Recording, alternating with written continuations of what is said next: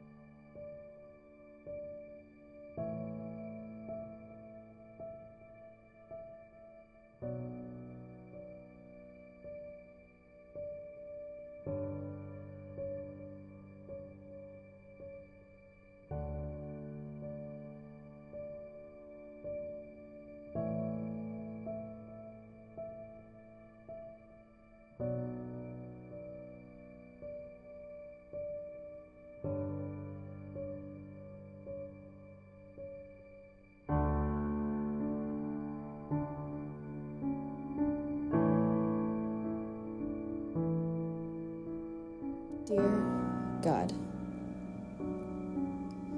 I don't know what to say, but it's easier for me to talk on paper.